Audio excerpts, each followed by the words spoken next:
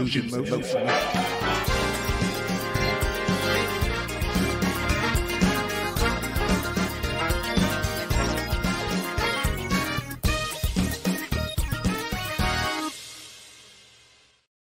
Hey, what's up, everyone? How y'all doing? Listen, y'all, the podcast listeners are already up to 300, so go ahead and start sharing this on YouTube. Y'all podcast people, y'all saw Springfield and thought y'all would jump in here, right? So come on, y'all, in YouTube, start hitting that thumbs up button that starts the algorithm going. So let's do that. If you don't know the exact link to get them there, let them know it's www.youtube.com/Gail Dudley. What's up, Deborah Johnson? Good morning to you. What's up, Shirley Nicholson? Good morning to you. What's up, Adrian? How are you doing this morning, sister? Shardinia, good morning to you. Now, we have way more than that, so y'all come on in here and let me know what's happening on this Thursday morning. This is our Town Hall Thursday, y'all. Today is Thursday, September 26, 2024. We have an amazing guest who I cannot wait until he comes on and share with us. I see my brother in here. Y'all, that's my biological brother, Louis Pryor III. What's up? How's that post office treating you with all that's going on with all the absentee ballots and all that? Regina Shorts, what's up? Good morning to you. Okay, y'all, it's Town Hall Thursday. Y'all know the rules. Once you all stop asking questions, the segment is over. And I'm sure you have a lot of questions for Dr. Harrison when he comes in here. But until then, let's have some fun real quick on this Thursday morning. Let's get ourselves woken up here. You had to pick one. You have to pick one. Would that be a blizzard, an earthquake, a hurricane, category 4 or higher, or tornado? You have to pick one. Go ahead and put that in the chat. Would you prefer to be in a blizzard, an earthquake, a hurricane, that's category 4 or higher, or tornado? Come on, y'all, put that in the chat. Let me know what you prefer. Again, that's a blizzard, an earthquake, a hurricane, category 4 or higher, or tornado.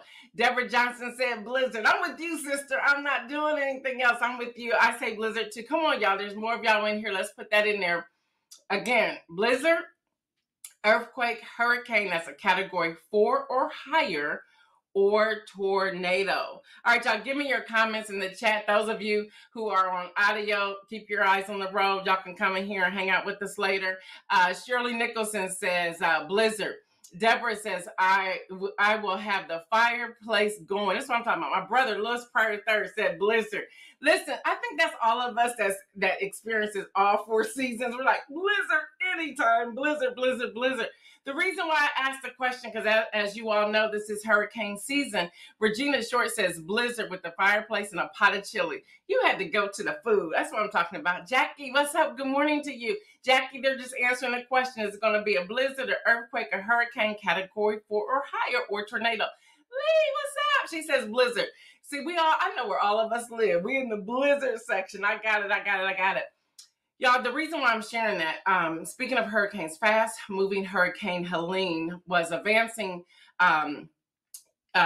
yesterday, early this morning, actually, across the Gulf of Mexico towards Florida, threatening storm surge in northwestern parts of the state, as well as damaging winds, rains, and flash floods hundreds of miles inland across much of the southeastern U.S. These are the things that the forecasters are sharing. Helene is expected to be a major hurricane, meaning a category 3 or higher when it makes landfall on Florida's northwest coast sometime this evening. I see you, Marion Jackson. As of early Thursday, hurricane warnings and flash flood warnings extended far beyond the coast up into south central Georgia. The governors of Florida, Georgia, and the Carolinas have declared emergencies in their state. I want y'all to know they are forecasting that Helene will join the 3 largest since 1988. That would be Irma from 2017, Wilma from 2005, and Opal from 1995. And they're saying Helena's already have that strength and they don't see it going anywhere before then. I see you, Judy Neal. Good morning. Judy and Marion, they're answering, would they prefer a blizzard, an earthquake, a hurricane, or a tornado? And you can only pick one. I also shared this morning because I was supposed to be leaving on my way to Atlanta. And my daughter was like, Mom, you still coming, right? And I was like, have you seen your governor? And she says, oh, Mama, she goes, I got water and I got some snacks. I ain't trying to sit there and be with you in the dark. No, we ain't doing that. They predicting that the power will be out for 72 hours.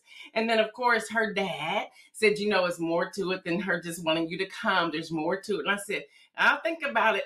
But then Delta's like, I don't think you're going anywhere. I was like, yes, Delta. But anyway, so that's what's happening. I thought it was very interesting. Okay, I see you, Judy Blizzard. I thought it was very interesting that, people think we can just fly. I've been in 2 hurricanes. One was major, which was Hurricane Francis during a conference. Good morning, Davia. Good morning, Davia. So, yeah, that's why I asked y'all the question. You can only pick one. Blizzard, earthquake, hurricane, or tornado. And so, Dominic, if you're watching, I ain't coming this weekend, girl. You gonna be okay.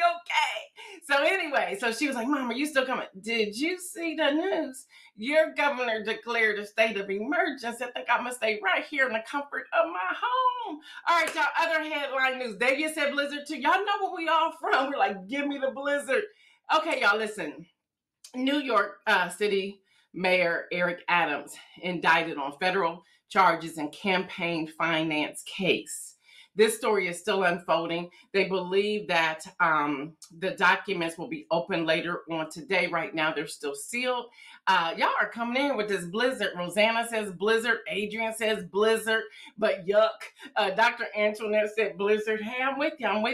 So y'all, the person who spoke on the condition to discuss ongoing investigation, the indictment was not public. Again, they are hoping it will be unsealed today. And they're saying that the charges are based on lies and they were just targeting him. We don't know. We'll see. I see you, Tracy Newman. Good morning to you. Also, y'all, real quick before I get to our town hall meeting, don't forget the rules. When you stop asking questions, the segment is over. And trust me, you want to hear from Dr. Kevin Harrison today. I'm telling you, want to hear from him. Yes, Tracy Newman. 938 flights have been canceled so far. Now, I don't want to cancel my flight going to Atlanta because I want them to just give me my money back. Like when it's an act like this, you got to pay me my money back. I know the rules. And if I cancel it, it would just become e-ticket or whatever. So I got my papers over here later on. Hey, what's up, Cheryl? I got my papers over here later on to call Chase Sapphire, like, travel department, how you gonna help me out? But I'm sure Delta will cancel it, so I'm good. All right, y'all, Arizona, there's some shenanigans going on. There's Kim Edmondson in here. There are some shenanigans going on. Absentee ballot instructions for Arizona. Please pay attention. I'm begging you. If you know anybody that's in Arizona, tell them to make sure they check out this segment or go to their Secretary of State's office to get this information. Y'all, this is in collaboration with the Lincoln Project. Again, I told y'all News and Motion Lincoln Project are doing some things together. So here it is, Arizona absentee ballot instructions. Make sure you are registered to vote by October the 7th, which means y'all do it today. Do it tomorrow. The 1st is on Tuesday. Don't wait till the 7th, y'all. Make sure you have this done before October the 1st, although your date is the 7th. Apply for absentee ballots online or pick up application in person at your local election office. They are now saying, don't wait for it to come in the mail. Okay, Arizonians, listen. Go pick up your absentee ballot from your local election office.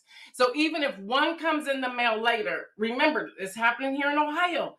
Just set the second one aside. Don't shred it. Don't destroy it. Don't throw it away. So to have proof and put on the top of it, just write on the envelope, this is my second ballot. I already have one and turned it in. So y'all, please, please, please go to your local election office in Arizona to pick it up. Fill out and sign and date. They're saying there's people who are signing, but they're not putting a date on it. You have to put the date on it on this application and submit online or return by mail or in person by 5 p.m. on October 25th. Y'all, that's just way too much. So sign it as soon as you get it. Sign it. Listen, if you are at the local election office to pick it up, open it up, go to your car, go find a quiet place, complete it, take it back up there, make sure they stamp it while you're in their presence, and give you a receipt for it. Okay, come on, y'all. We gotta be smart here. Take the time to do this right. Don't wait until October 25th and if you live in Arizona. Now, some local election office will also allow you to fax the application, but then they're telling you to call and confirm that the fax has been received. Don't do that. Just go take it. Just take it. Okay, y'all? Let's get beyond this quick and easy microwave society. Y'all, these are the elections. Just take it. Just take it. Once received in Arizona, carefully follow the ballot instructions. Again, sign and date. They're saying people are not dating these things. Okay, now you also have to have your authentic signatures or it may be rejected. So you're probably saying, what? Because I do this when I go to elections. Your signature has to closely match that signature from your initial voter registration form. I know you're saying, I don't remember what that looks like, and our signature changes. Listen, can you say, can I see my last signature so I can remember, and then sign it. Do whatever you need to do. Your completed ballot must be received via mail at the address and returned or the return envelope or placed in a nearby drop box. Y'all, come on, we don't have time for these shenanigans here. Deborah Johnson says we have to check our registration to make sure it's up to date. Yes, I now check mine daily. Y'all think that's crazy? People are being purged every day. So check it. So y'all, they're saying that all signs point to another election margin that is far narrower.